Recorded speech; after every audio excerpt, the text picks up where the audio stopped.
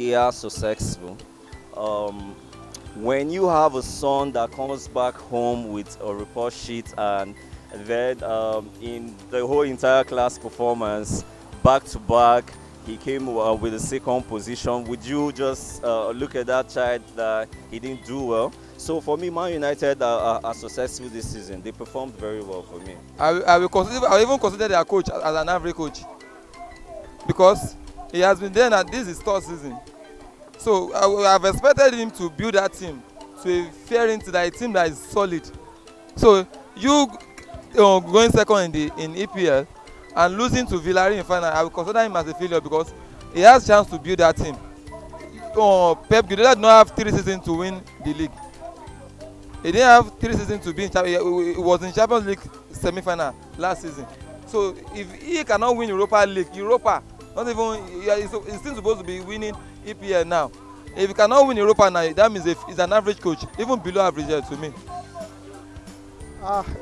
Well, I can't really talk about much about Man U because, but in a way, it depends on who is seeing it. But for me, I think I would say it was successful, fairly successful, because getting as far as to the finals of the UEFA UEFA Europa League, it's something. Then also coming second in a league that is so competitive as the Premier League, it's something too as well. Because I used to tell some Man U fans that if Chelsea had actually found itself as second on the table before we sacked Lampard, I don't think Chelsea would have sacked Lampard. So being second in the Premier League with what Man U had, as in their squad, I think in a way fairly successful. Oh, Manchester United can never lose the Europa League final. They've done it before against Ajax. Manchester United won 2-0. They are still going to do it again tonight, 2-0 correct score, with my boy scoring the first goal, Bruno Fernandes.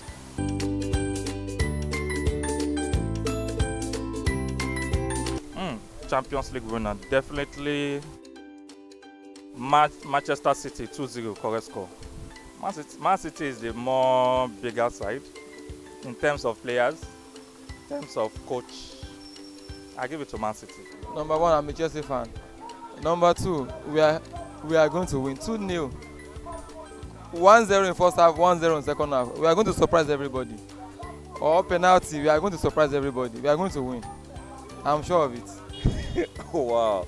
I think Man City is going to win the Champions League for a lot of reasons. They've never won the Champions League before. And I also know that I think they have a formidable squad compared to Chelsea right now. Their confidence is so high. I know Guardiola, I know his class. He has done it before with Barcelona, Bayern Munich, and I think he's still going to do it again for Man City this time around. And besides, kind of, you know, the rivalry between Arsenal fan and Chelsea fan in England. So I'm going for Man City because I have a whole lot of friends, even my own younger sister that's a Chelsea fan. So it's a way of mocking them, but if they lose the Champions League. Definitely I'll go with my team. Definitely I'll go with my team. Chelsea should win. What do I think about the match? Like, well, Chelsea, first and foremost, Chelsea is my team, so I should support my team. That's one. And 2, Man City, I've actually defeated Man City twice this season with this same coach that is going to take us to the Champions League final. So I still have that belief that we are still going to win.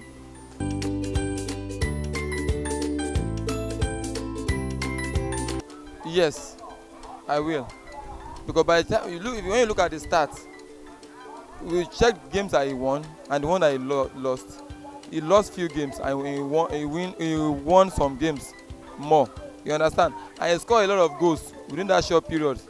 He scored more than 60 goals and he conceded less than 7 goals or 8 goals. You understand? So we consider him to be successful because even it has they gave him that he should qualify for Champions League and has already achieved that. So going to the UEFA Champions League, nobody expected Chelsea to be in UEFA Champions League final. So he has done that. So kudos to him.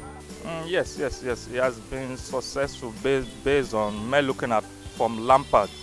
Lampard was struggling with the players, but with Tuchel, Chelsea are beginning to get their rhythm back. Yes.